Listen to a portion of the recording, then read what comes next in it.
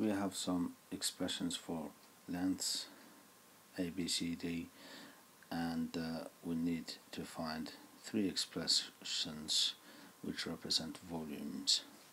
Now if I take the first one, C squared B plus D, so C squared would be meter squared and B is a meter length plus D is a meter length, so it's meter, so that will give me m power 3, which is a volume.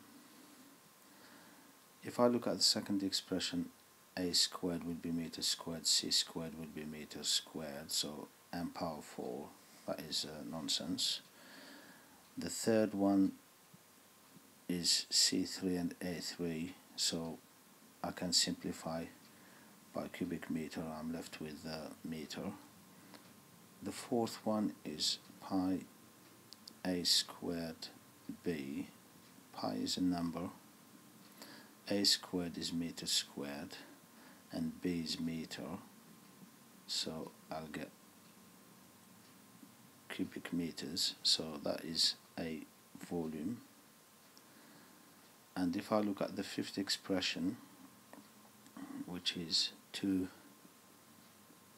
power 3 d over c, so 2 is a number, a power 3 is cubic meter,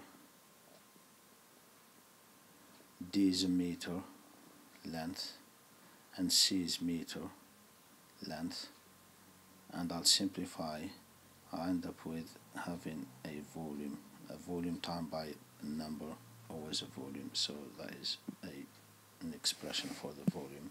D squared is square meter, and this is nonsense, the last one. So these are my three expressions which represent volume.